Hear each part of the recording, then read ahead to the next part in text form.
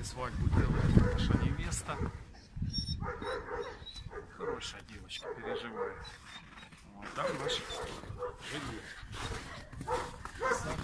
Красавчик! Какой... Майя.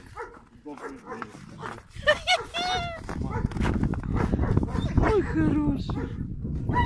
Ника, прекрати. Каждым из этих кубков трохи.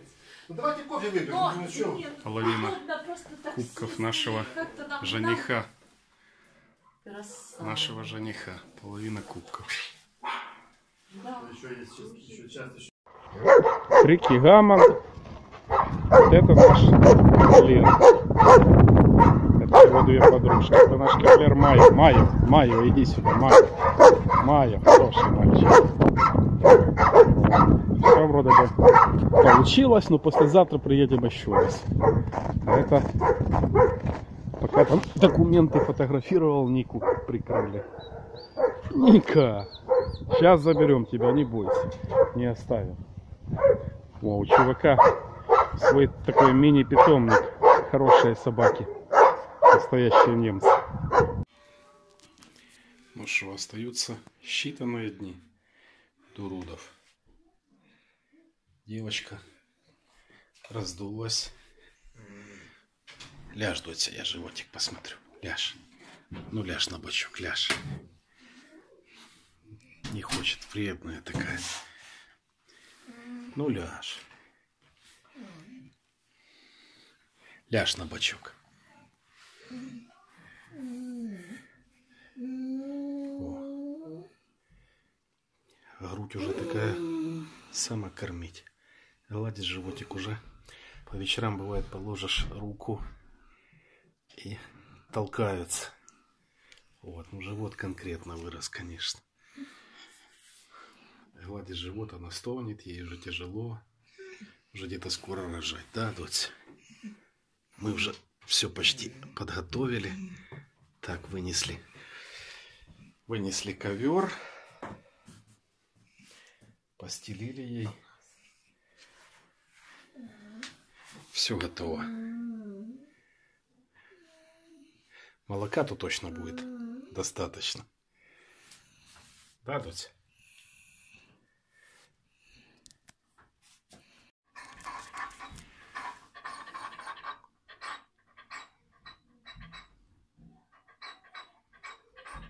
Ну, что сказать. Не знаю, такое ощущение, что сегодня уже что-то будет. Глубоко дышит, нервничает. Из хаты вырывается. В буде развернула все одеяло. Вот просто покоя собака не находит. Иди сюда. Снял ей ошейник. Как раз завтра собирался родильню устроить.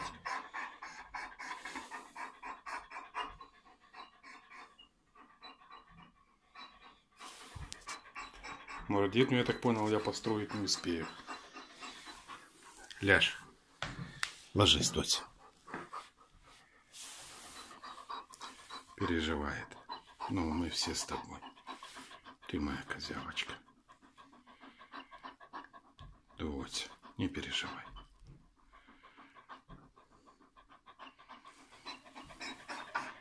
Таких потух еще не вижу. Воды не отошли, но такое чувство, что надо на сегодня готовиться.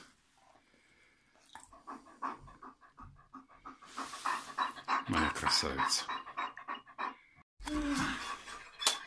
Вот у нас такой уже происходит казус. Наша девочке, видимо, отошла пробка. И сегодня у нас уже процесс будет родов. Да, котик наш? Все будет хорошо. Не переживай. Смотри, смотри, Вот смотри. наш первенец родился, Смотри, зайчик какой наш. хороший, кушай. Давай, давай, моя девочка. Он должен запищать. Сейчас она тетя. перегрызе. Он, главное, он ротик закрыл, тихо. Ай, какой маленький. Кто это там? Давай, грызи пуповинку. Давай, моя зайка, давай. Он шевелится. Перерывай пуповину. Мы нитки не взяли. Нитки обрезай, главное. Ай, как он шевелится, мой зайчик. Где? Вот просто обрезай, да, потом подрежем. Вот так вот. Вот мой хороший. Вот мой зайчик хороший. Вот мой маленький. Наш первый маленький ребеночек. Смотри, как он шевелится. Ника. Ника, смотри, где зайчик какой. Смотри. Он должен пищать. Все хорошо. Успокойся. Сейчас мы ему ротик протрем. Тихо. Мой маленький. Ай, как он хорошо шевелится, Ника. Где твоя первая ляля? Смотри, лялечка какая. Моя ты зайка. Так, давай убираем. Справилась. Убирай всю пеленку. Сейчас. Ничего.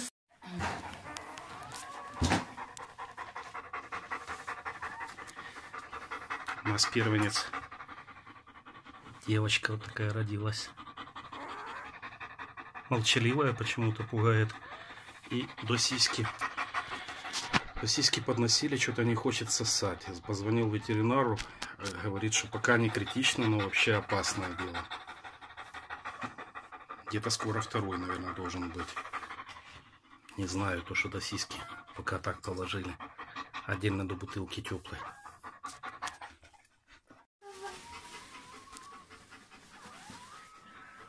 Эй, эй. Смотри, подними его. Нормально, чтобы она не...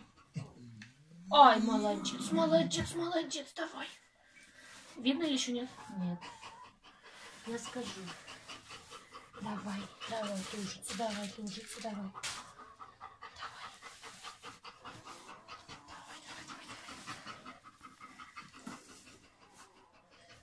Давай, мой хороший. Давай.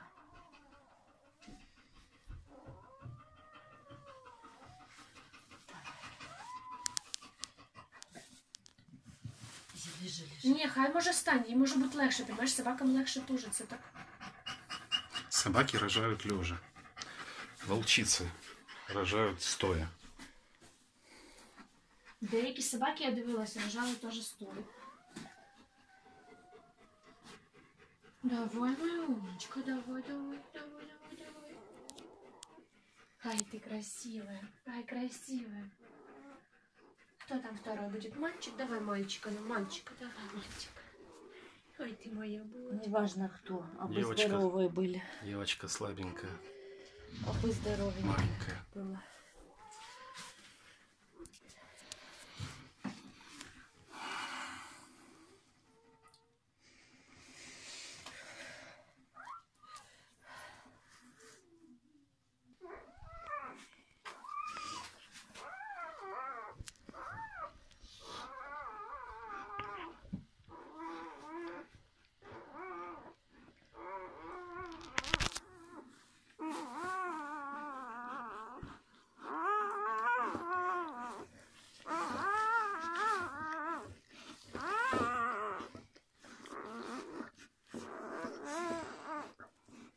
Массажик делает своей девочке первой.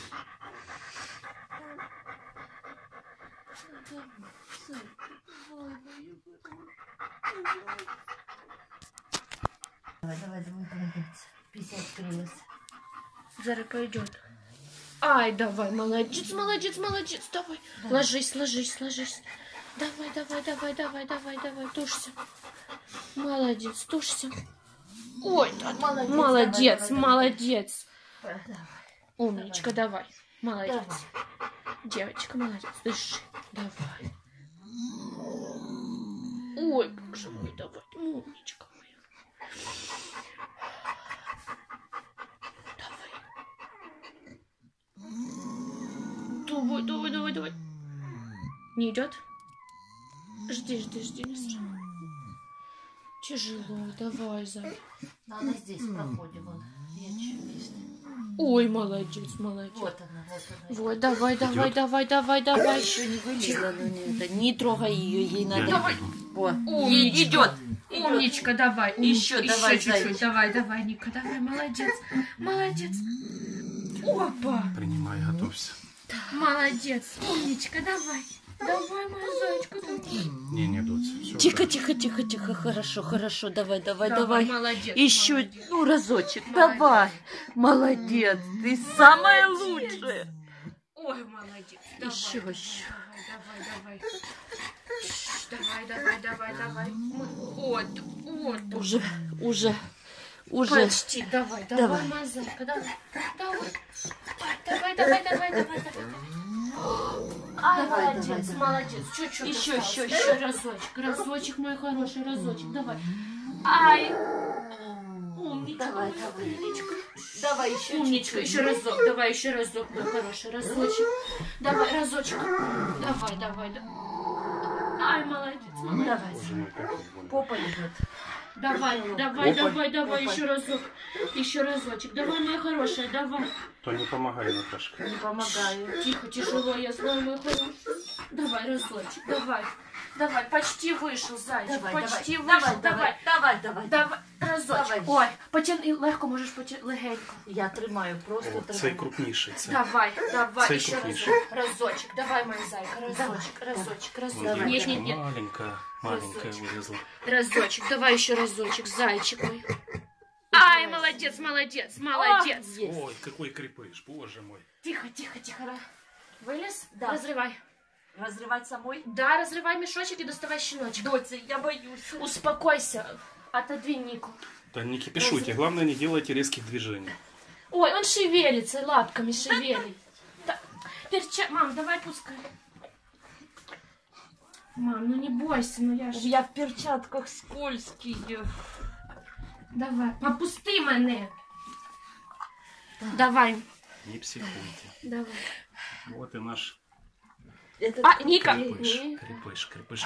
Настя, она пуповину грызет. Ротик, давай, ротик очищу, давай. Ой, какой большой мальчик, наверное, Все, перегрызла пуповину, все. Да, неважно, мальчик, девочка, вы все. Ай, какой крепкий у нас малыш. Давай. Забирай. Но этот гораздо крупнее девочки. Намного крупнее, ты шо? Если это и девочка, значит в Нику пошла. Давай, моя хорошая, давай. Смотри, какой крупыш. Дай ей вылезать пока. Подожди. Рот? Ай, ротик. Этот крепыш, сразу видно. Смотри, давай, вылизывай ротик, давай, ротик. Носик, давай, молодец. Ты моя умничка, молодец, давай. Давай пипетку, дочь. Не, пока. Ротик открывай, молодец. Так, давай теперь кричать, Давай, будем кричать, давай. Он не кричит. Успокойся. Ничего, все Все, нормально. не сразу. Давай, будем кричать. Саш, сколько времени? Вон твоя 12-13. малышка лежит на бутылочке. Давай, О, вылезай. хлопец. Хлопчик, це большой хлопчик. Покажи хлопчика. Вот такой мальчик. Ай, Покажи мальчик, хлопчика. давай. Ой, он хочет дышать, ему надо вы. 12. Умничка моя, умничка. Ну, это уже казак родился. Да, давай. Ротик, головку ему вылежи, головку вылежи ему. Ротик, давай, ротик. Он открывает ротик, он хочет дышать. Ника, нельзя. Бо я Людке звонила, говорит, в этот раз она поперегрызала, у многих грыжи. Обрезайте и сами перевязывайте. Ты звонила людям? Да. Да, я уже, знаешь, как я переживаю. Настя, Саш, не уйди давай, она отсюда. сейчас отхватит. Это. Он не кричит, Настя. Ой, Ника, с тобой потекло. Девочка маленькая. Чего он не скаучить? Настя. Настя, она грызет. Ника, фу, она не грызет, ничего, дай сюда. У нее течет. Ника, отойди, пожалуйста. Она же рожает. Давай, кричи, мой маленький, давай. Ой, вот так, давай кричать будем, кричать, малыш. Забирай пеленку. Пеленку дай. Кричи, давай, кричи, давай. Мамочка, вылежи ему, давай, умничка. Вот какой хороший мальчик, да? Давай, ну покричи, малыш. Ну, давай. Ты самый крупный пока что у нас, давай. Ай, ротик открывай. Давай, давай, Может, ротик его открывай. до груди попробуй. Подожди. Давай вы. Ой, он должен кричать. Пищать хотя бы. Давай, пищать. Давай, вылизывай животик. Именно... Не, она хочет... Давайте с пуповиной разберемся. Ты бы лучше помог держать. Давай, я как-то, может, я не могу его одну руку Давай, держать. я, а ты будешь завязывать так, как... Положите на пол. То ж тепло, тут жарко. Ай, Бузы, какой красивый. На, Он держи. такой горбоносый. Так, Вот так. все в мое пошли. Ника, фу, Ника, не мешай, пожалуйста. Вот тут. Ника. Ника, фу. Не кричи на Ты меня. посмотри, она мешает мне, я не могу. Давай я Я ее повыше поглажу. возьму.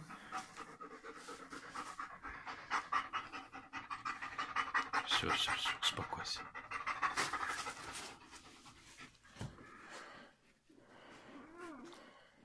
Ножницы. Сейчас. Видишь, Перевязали как она за пуповину. девочку переживает. Отрезай и заднюю пуповину тоже. Вот такая манюсечка. Давай выше. Первенец. Девочка такая родилась. Так, обережно. Манюсенькая. Я по пуповину сравнению тоже с этим перерезаю.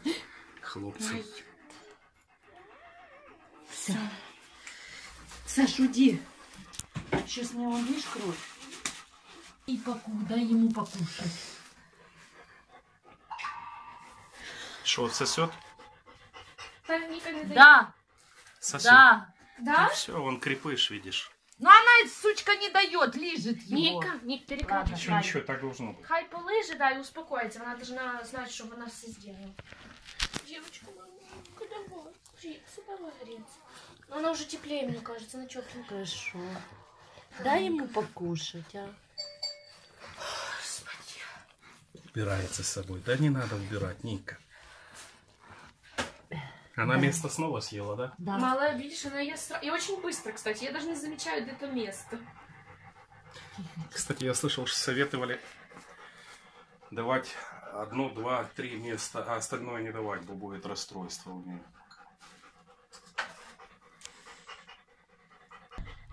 Ну вот это мужик.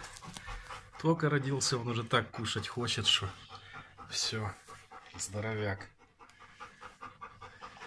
Дай, хай покушает. Не, ну ти дивись, ну не дасть дитині поїсти. Может, попробуем еще раз? Моя девочка маленькая. Манюсенькая. Сколько у вас? Два. Ну не даст она ему поесть. Ну, что сказать. Пацан гораздо более крупный, резвый. Сразу знает, что надо покушать. Ой, смотри, девочка головку поднимает. А Маленькая. девочка пока отдыхает на бутылочке. Ну, вот это, кстати, ты подивися. Он уже ползает, все. Она ползает точно так же. Она только ползает не тоже, ест. она просто не кушает. Давайте не. Просто не ест. Ну, ждем продолжения. Бо всі смокчуть.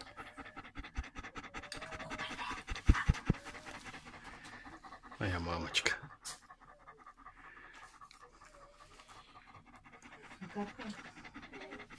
Забери, пожалуйста, Дусю, пакетик. забери, Дус, что ты такая сюда Все не смокчут, все хорошо. Все красивые. Вот этот крупняк, Все наши. это вылитый Майо. 1 кобель, все девки, 3. А лишь могу сразу сказать по собственному опыту, что Самые. самая лучшая собака, верная, хорошая, это девочка. Это девочка. Вот эти пацаны, крупные такие, они предатели. А девочки хорошие, верные. А вы все здоровые были. Еще покажи мне. Не, она нормально, она пока только вылезет. Она сейчас в стенку, я Шо, какая у нас ситуация? Родились такие 4 красавчика, Красавица. 3 девочки, 1 мальчик. Мальчик очень крупный. Не придавите. Уже все, Дусю. слава богу, все смокчут сиську, все хорошо.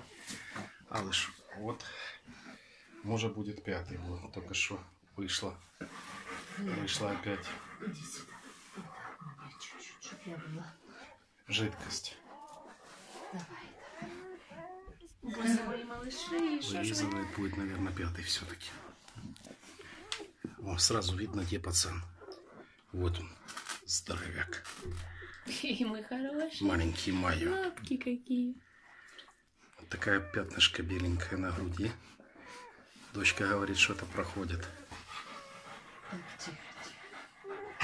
Так, тихо, тихо. Она может встать, она сейчас. Молодец, молодец. Тужится. Давай, давай, давай, моя деточка, давай. Ну что, пятый пошел. Давай, давай. Давай, боже, какая ты у меня молодец. Ты просто гений, давай. О, хвостик опять. Хвостик. Хвостик. Попой выходит. Молодец. Без сына, давай. Давай, Опять давай. без места. С местом. Тихо, все хорошо, местом. молодец. Еще разок, давай. Еще разок, давай, давай, давай, давай. Есть. Ой, крупняк какой. Это слушай. мальчик, наверное. Может быть. Крупный. Давай, Настя, сюда. Разрываем место. Собака съедает его. Тихо, тихо. Живой? Давай ножницы бегом. Бо она сейчас... Папа, отойди. Ника, нет. Давай. Нет, Ника, не дергай. Давай. Сейчас. Хай вона трошки виложи його. Да тихо ты.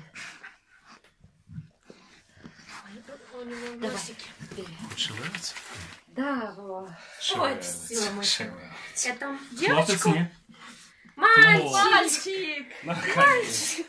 Пятый мальчик. Так, время, время. Давай. Сашка, время. Ничего, в принципе, ужасного в родах нету. Животное остается Ой, не-не-не. полудиким. И сама знает, что ей делать. Дай я. Хлопец. Сразу видно крупнее. Ника, боже. Ника, дай мальчика, дай я. Дай возьму. Давайте, дай мне, я ротик ему протру, дай. Наша роженица. Ой, носик забитый. Давай. Носик забился, носик. Ротик открываем. О, это уже кушать хочет. Хай вылежит сначала и вылежит малыша. Давай. У него в носику, мам, пипет. Ты его- Носик забытый. Братики, сестры. Мальчик, еще один мальчик. Так, ну что, у нас пока сколько? 5. 5, сразу же видно. 2 Шо? девки, то есть 3 девки. 2 мальчика и 3 девочки. Сразу видно, где мальчик. Дети тюли. Все прошло, в принципе, спокойно. Первая девочка, которую мы переживали, начала кушать. Все хорошенькие, все сосут. Пока 5 штук. Возможно, еще будет 6. Ну, все Может, хорошо. еще будет 7. Зайди, посмотри. Ну что, наша мамочка родила 5 штучек. Вкололи ей на всякий случай окситоцина. Тут 3 девочки и мальчик. А этот пацан самый крепкий, здоровяк. Маленький Майо. Он сразу как родился, наелся так, что уже все, спать только хочет на бутылочке. Мама наша устала тоже. Проблема только что внутри осталось одно место. Из-за этого окситоцин вкололи, чтобы это место вышло. Все хорошо, Доц, отдыхай. Вот. Все наши рыбоносики кушают.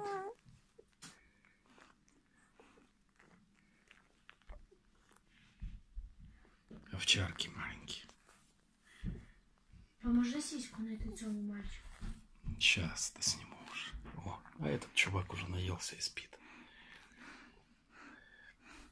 Все вроде бы, слава богу, хорошо.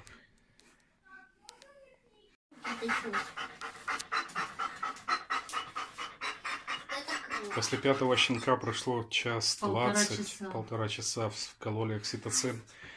Вышла 6-я девочка, только что. Видно, укол действует. Может быть, будет что-то еще.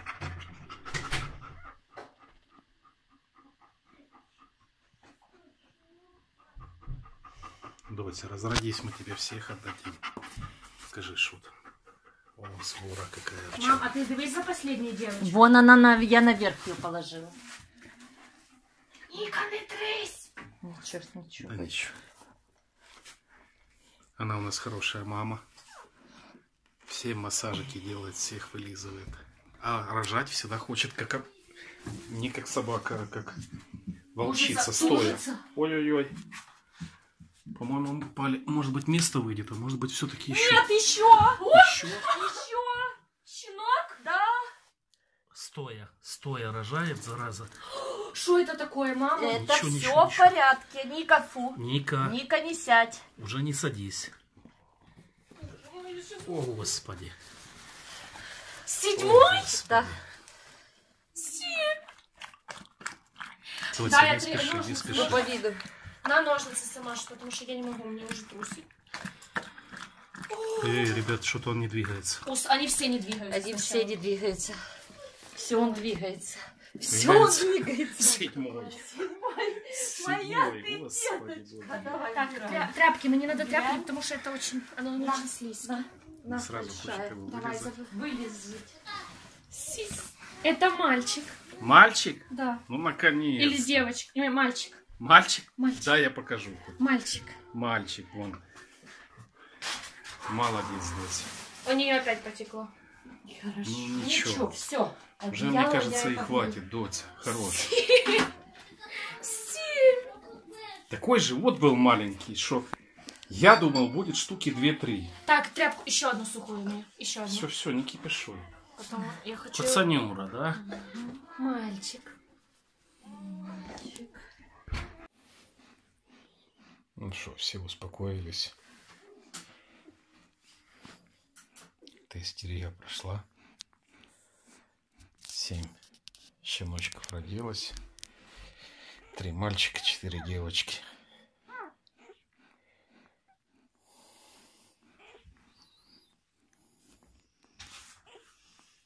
Кто-то кушает усердно. Кто-то спит. Нам надо пуповинку там завязать. О, вот это, кстати, хочу отдельно отметить.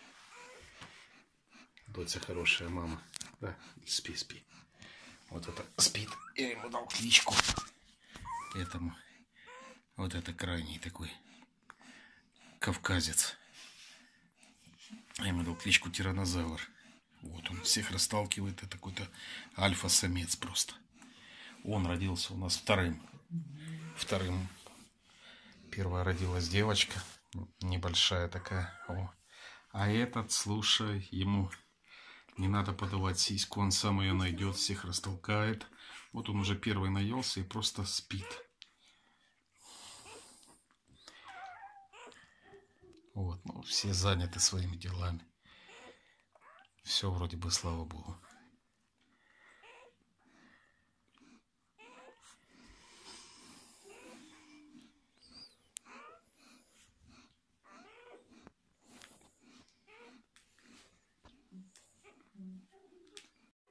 Короче, по очереди прикладываем бутицки. А это так кушать хочет, что братику смокчет ушко.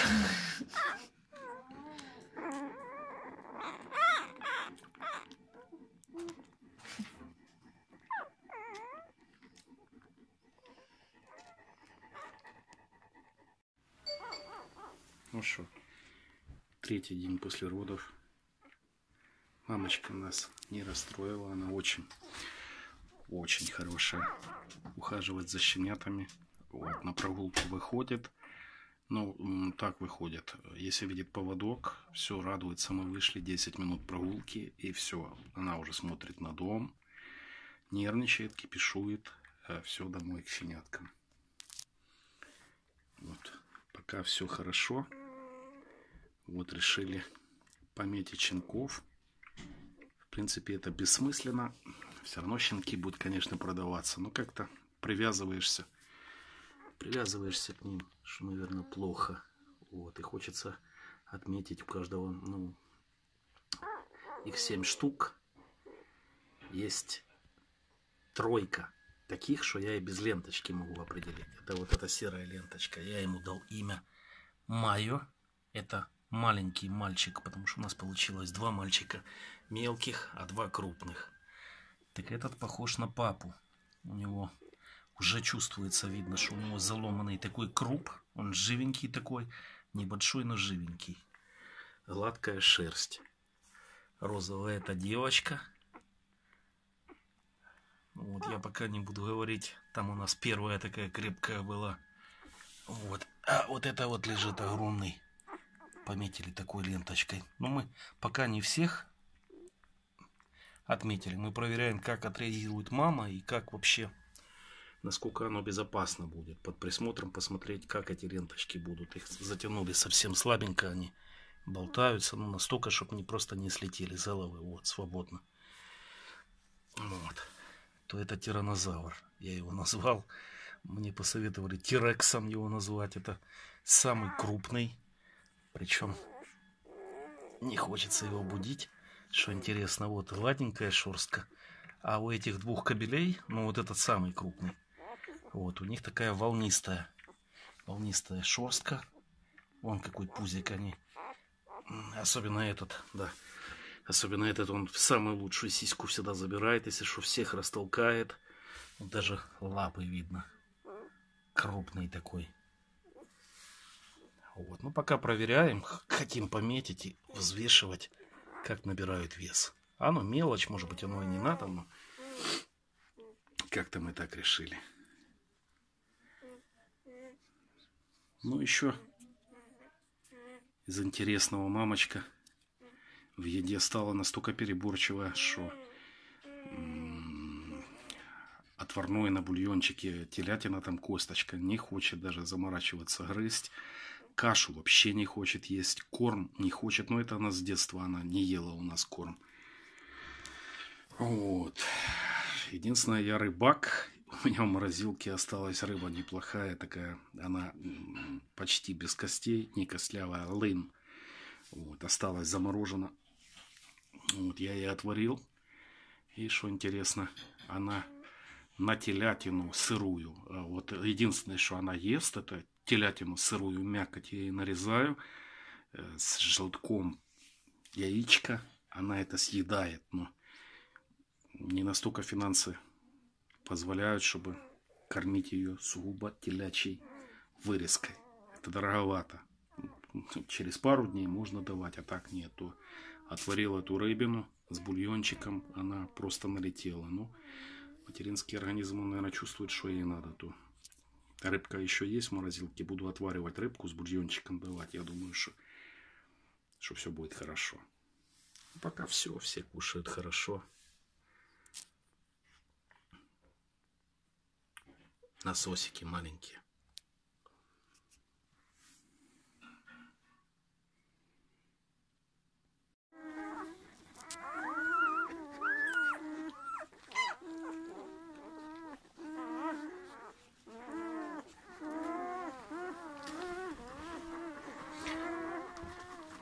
Что сказать? Уже на второй день можно определить характер щенков.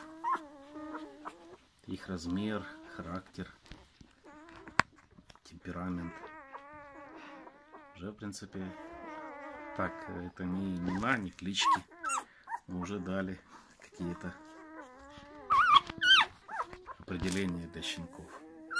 Там хозяева им свои имена дадут. Вот это вот рвется, это брутон. Брутон это практически по весу тот же самый рекс, но рекс более пробивной. Это тоже крупный. Он брутон. Вот этот вот бордовенький. Вот я не сказал, кто. Это брутон. Он тоже очень крупный по весу. Не отстает. Розовенькая вон спит. Это Настя. Она самая с девочек помпушка. Вот она всегда. Но мы, правда, регулируем, кто когда ест. Потому что если не регулировать, то брутон и рекс и Настя все съедят. Все лучшие сиськи заберут. Вот. Зеленый это Будда. Это мальчик маленький. Он копия, по сути. Копия вот этого серенького. Это Майо. Майо, западенчик такой. С ломаным крупом. Вот. То зеленый это его, по сути, брат-близнец, но Будда, потому что он не дерется никогда, он очень спокойный. Ну вот брутон кипишует. Настя спит. Ну, чё, брутон? Ну, надо, может быть, чтобы полезала. О, крепкий щенок. Помогай, мамочки. Выкладываем, я так понимаю, что газики и кал выходят только когда мама помассирует, выдавит. Вот когда кто-то плачет, Ника сразу помогает. Так вот, розовая Настя, Брутон, Будда. Голубая Наташка, девочка, маленькая, но с характером. Вот это Наташка. У нее сиська всегда есть, она своего не упустит. Розовая Настя, такая лентяечка, покушала, спит. Брутон, Будда. Желтенькая, это маленькая девочка, мини. Она самая маленькая. Я сейчас покажу вес. Серенький Майо, вот он спит, я его. Это мой любимчик. Майо, он похож на своего папу. Маленький кобельчик. Я его первым подпустил. Сиськи лучше дал. Ну, коррупция. Любимчикам дают. Дал ему первую сиську, самую большую, пососать. Он уже отдыхает. Вот. И кто у нас остался? Да вроде бы никого.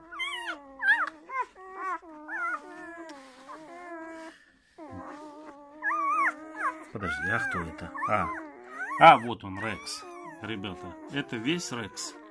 Поперек всех щенков. Выдавить всех. Это самый такой боевой кобельчик. Самый тяжелый. И самый... Ну, Рекс. Что там говорить? Рекс. Он по размеру точно такой, как Брутон. Вот. Но он более такой жесткий парень. Наташка, Рекс, Майо, Настя, Мини, Будда и Брутон. Брутон что-то скаунчит, хай его Ника полежит. Вот такие вот дела. А вот наша схема. Простенькая, но схема веса набора. То есть кто, когда, сколько набирает. Будем вести такое. Вот, самое больше набрал Брутон 49 грамм, Рекс 46, остальные 30, 25, 38, 37, 31. Ну, вот такая вот схема. И наша мамочка, она любит всех одинаково, да, Дудь?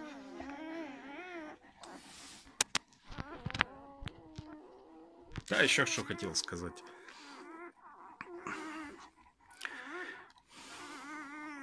Некоторые, когда собака родит, просто оставляют со щенками где-нибудь в вольере. Или даже если в хате, то просто оставляют и ложатся спать. У меня сумасшедший дом, 2 суток, какое-то чергування, потому что боятся мои девки, что задавит Ника, где-то будет вставать, и какое-то чергування. Не спят, кипиш такой в хате. Вот. Ну, может быть, это из-за того, что первый раз. Мне кажется, что Ника не задавит. Она очень хорошая мама. Ну что, 4-й день, по-моему, после родов. Во дворе выпускать в туалет ее бесполезно. Не хочет ни пописать, ничего. Вот, нужно только в скверик, но видит поводочек, выходит. Вся прогулка сводится к тому, что она сходит в туалет. И вот она уже смотрит, как бы то домой пойти. Вот, похудела. По сути, если сиськи вернуться обратно, она какая была, такая осталась девочка. О, это уже она направилась домой. Не переживаю, она послушная, без меня не пойдет к дороге даже. Но она уже намекает, что хочет домой. Ника, иди ко мне.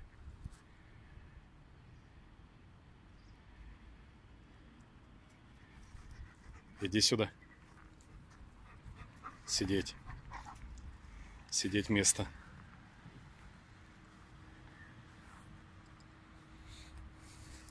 Кормим домашним творогом с молочком. На овсянку она присела. Вот уже даже телятину вырезку, что-то с мяса спрыгнула. Рыбу я один раз давал, но сейчас 2 дня у нее расстройство, поэтому я не рискую. Может быть, попозже. Рыба ей очень нравится. Но надо что-то одно выбирать. Или рыба, или молочное. Есть еще выделение у нее, да. Сколько вот эти все дни, по чуть-чуть такая черная, не сукровица, а даже такие, как сгустки выходят. Но ветеринар сказал, что это нормально. О, опять намекает, что идти домой. Ну, такие вот дела. Так, секундное видео. Что у нас происходит? Коготки вот эти. Сегодня какой день?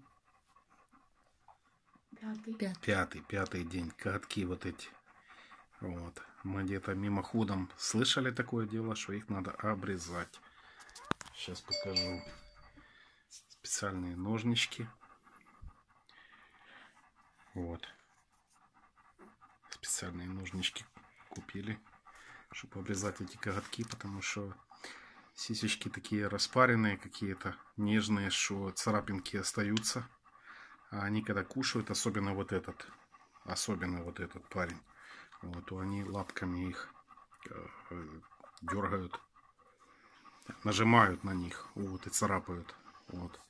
Если запустить, то я уверен, что потом Ника просто перестанет ложиться. Вот, еще одно. Забираю его.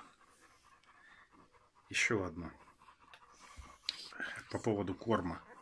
Купили корм сухой. Сухой корм купили, но все равно молоко какое-то слабое стало. Вот, и в перерывах, так как посоветовали в Фейсбуке, в перерывах 5 часов даем сухой корм, а потом все-таки даем творог, но уже не с молоком, а с кефирчиком нежирным, и немножко туда орехов грецких разминаем, да. Ну, буквально скажем так, что там, если брать 2-3 орешка, разминаем туда, вот, она с удовольствием съедает, и расстройство закончилось. Вот, все у нас хорошо, и в этой диете такой. И телятинку, да, раз в сутки телятинку именно сырую с желтком домашнего яичка даем, то молоко появилось опять нормально, потому что была проблема. Мы это замечали даже не так, что нажимали на сиську и не идет молоко, а замечали, насколько дольше наедаются щенки. Вот, как только перешли уже вот так, на такую систему, то щенки наедаются гораздо быстрее.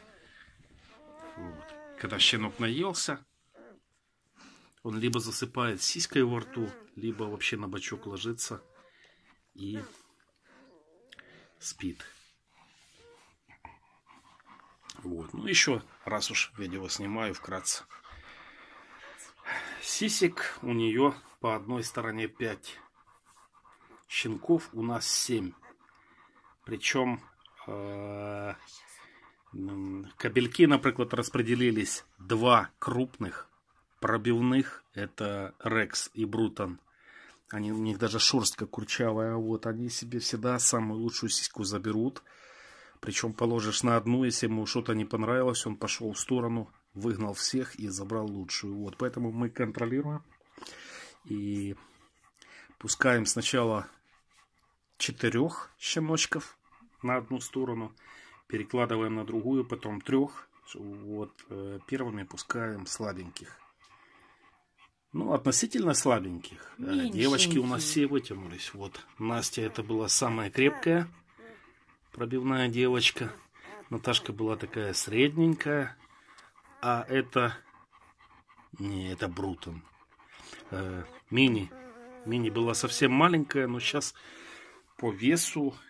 Сегодня еще будем важить. По весу видно, что девочки выровнялись. Выровнялись конкретно. Именно, наверное, из-за того, что мы контролируем, кому, когда, какую сиську давать. Вот, и как переворачивать собаку. Ну и слава богу, молоко достаточно. Мы сейчас нажимаем.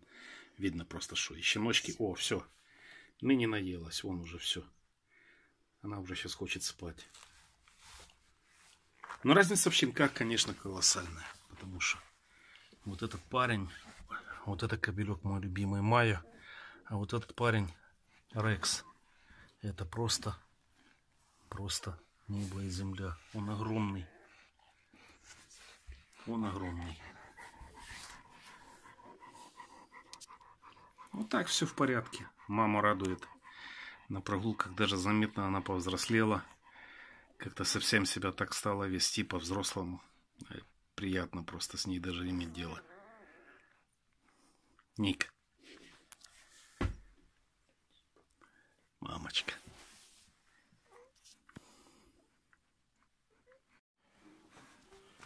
Так. Наши детки отдыхают. А наша мама нашла вот такой вот выход. Вот так вот спать, когда она устали кормить.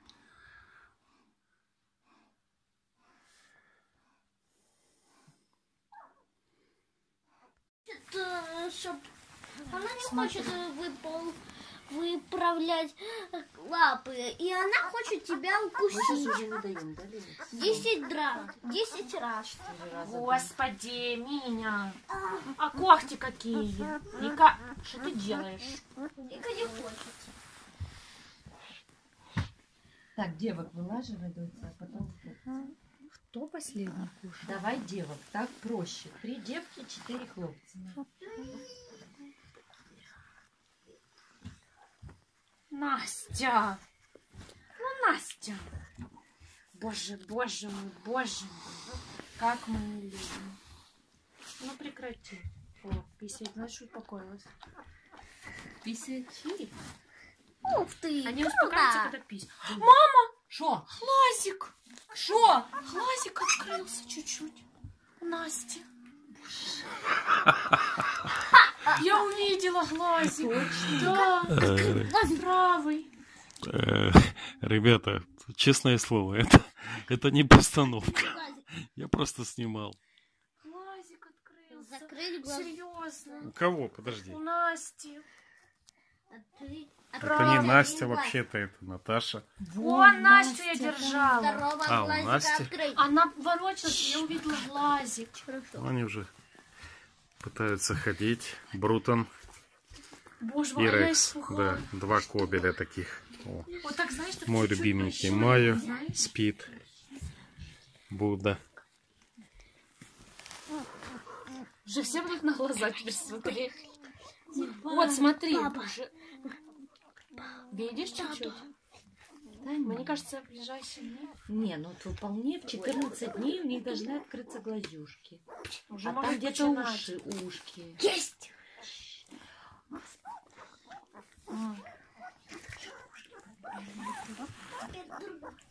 Ну, сразу, конечно, видно. Шо? Многих из них уже Сразу видно. Рексик. И Брутон. И Брутон. у них направление ушек поменялось. Поменялось. Смотри, вот так они были. Теперь смотри. Растут.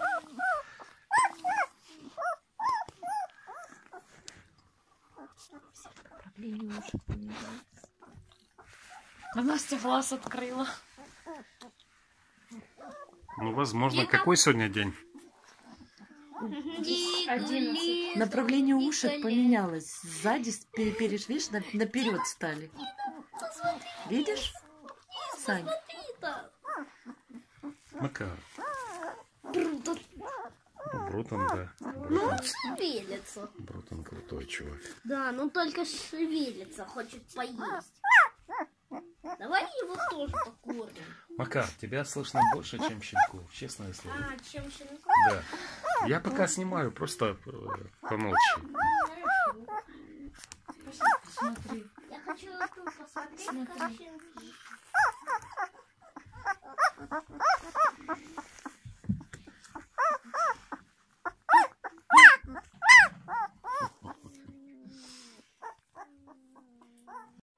Сейчас ночь. Кто-то уже наелся и спит. А кто-то еще кушает. Вот мои котята маленькие. На вас заведено дело, вы же знаете. Я знаю. Химик ничего не сказал, ведь так? Любименькие. Рэд знает за вами. Дайте мне 5 минут. Спасибо. Ника тоже спит, уже устала. Ну, еще чуть-чуть, еще совсем чуть-чуть.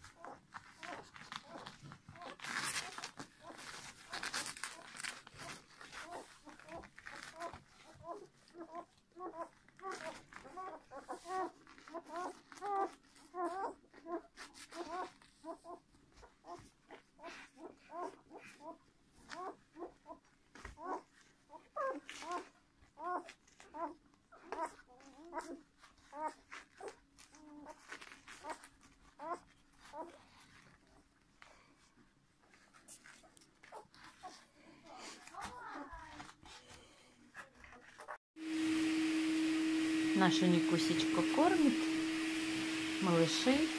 Кто-то уже покушал, отдыхает, а кто-то еще смокчет сиську. И втихаря только что пришла наша Мусечка. Я не знаю, как Ника на нее перестала реагировать, но факт того, что она спокойно лежит и кормит. Хотя у нас 3 кошки дома еще.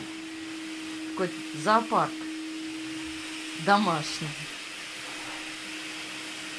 Но мы их всех очень любим. Никочка, ложись, отдыхай. Отдыхай, ложись, солнышко. Папа, ну...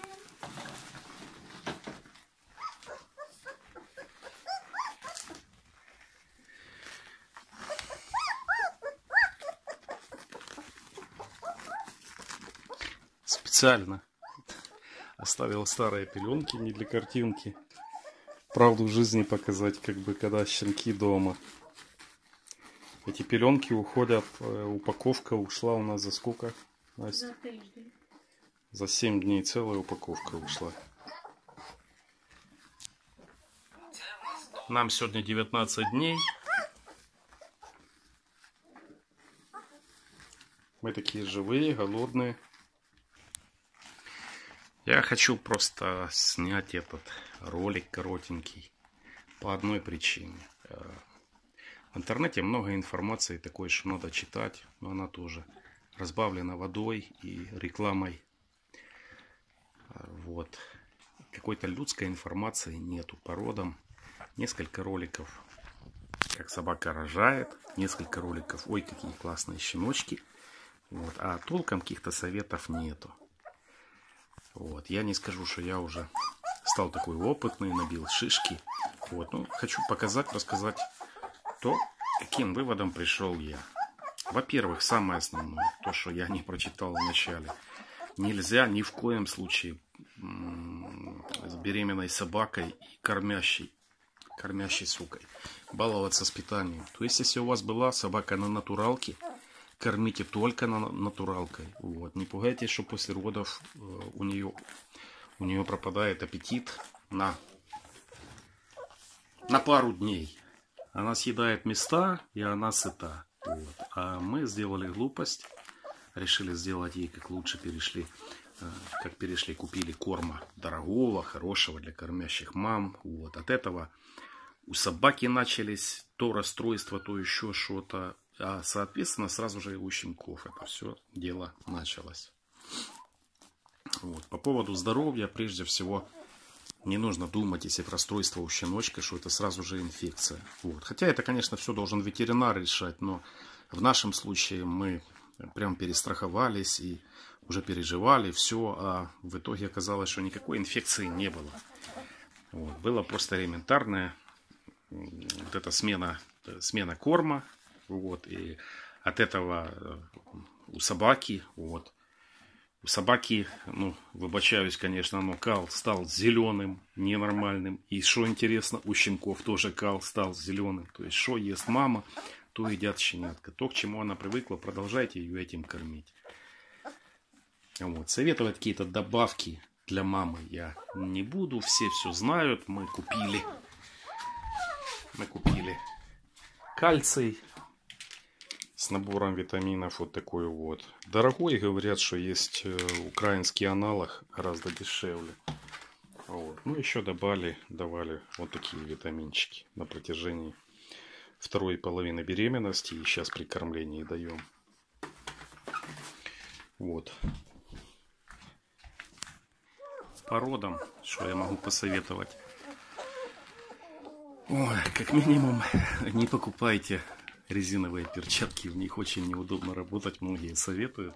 Но получается, что ими плаценту ты не поможешь. Ты не чувствуешь, ты не можешь ни плаценту эту разорвать, ни помочь как-то. То есть, если обрезываете, отдайте все на усмотрение собаки. Собака сама разберется. Вот. А если уж не брезаете, то лучше это делать голыми руками. Ну вот уже на 19-й день начинается такая история. Собаку уже надо заставлять, чтобы она их кормила. Они не наелись, она уже встает, хочет уходить. Да, к родам нужно иметь окситоцин, это по-любому. Вот у нас как получилось, там будет видно потом, что родились 5 щеночков. Остальные 2 уже не хотели 1,5 часа лезть, а первые 5 лезли через, ну, интервалом 30-35 минут, это нормально. Вот. Окситоцин вкололи, и вышли остальные 2. Вот 7 щеночков у нас. Да, вот, употребили один раз такую ампулку. Дексаметазон. Я как бы советую, чтобы она была у вас всегда наготове. Вот. Хотя это на самый-самый крайний случай, когда уже видно, что щеночку супер плохо. Это не лечение, а именно спасение. Он сутки-полтора снимает всякие отеки. Это не, ну, скажем так, продлевает до вызова ветеринара жизнь щеночку. Так, то, чего мы еще не знали до конца, какой должен быть кал у щенков. Он не должен быть, то есть не пугайтесь, если он такой, ну, не жидкий, а не держит даже форму. Вот, это нормально. Плохо, когда совсем уже с водой, с пеной, вот это уже расстройство. Вот, должен быть в идеале желтенького цвета. Ну, мы к такому мнению пришли. Да, и перед родами, если вы все-таки в квартире даете рожать, запасайтесь где-то на оптовой базе этими пеленочками. Вот видно, что творится. Это буквально, скажем так, им сегодня 19 дней. Вот, с утра сейчас обед, с утра поменяли. Вот уже все. Вроде бы и мамка вылизывает, но мамка уже больше просится на улицу. Еще так мимоходом хочу сказать, вот купили прикормку для собак. В городе ее можно было только под заказ взять. Стоит она 525 гривен, это, ну, плюс-минус $20. Водичка разбавляется, чтобы я сказал. Ну, мы взяли ее просто по причине, нам хотелось прикормить их еще, как бы, чтобы они лучше вес набирали. Вот. Но в итоге, я вам скажу так, я не знаю, как щенят выкармливают, какие они должны быть голодные, но там в наборе идет и соска, и все. Вот. Сколько мы не пробовали, ни один не захотел кушать эту прикормку. Вот. Но я так думаю, что через неделю, когда они уже с мисочки будут уже на прикорме таком, нормальном, без соски, то мы просто дадим им съесть эту смесь, чтобы она просто не пропала зря. Вот так вот. Так, могу сказать сразу, что после родов После родов у нашей девочки еще недели 2-2,5. Такая черная, не сукровица, как сгущенная, такая кровь выходила по чуть после прогулки. Вот, не пугайтесь, насколько я понял, это нормально. Это не означает, что осталась плацента там или что-нибудь еще. Это очищение организма, да.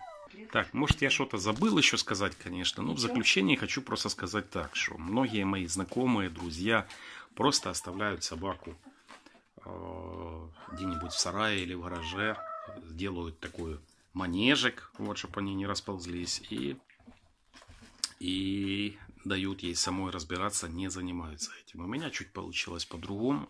Я хоть живу в таком доме, что у меня, да, частный двор, все, есть земля, вот, но решили мои девушки дома, решили, что собака будет рожать и кормить тут. Вот, очень переживали, установили дежурство. Вот, не успел договорить, вскочила. Можно давать рожать самой собаке, вот, самостоятельно, так сказать, как делают многие. У меня чуть получилось по-другому. Дежурство, боялись, что придушат, и получилось это трошки напряжно. Вот, но собака сама может разобраться со всем.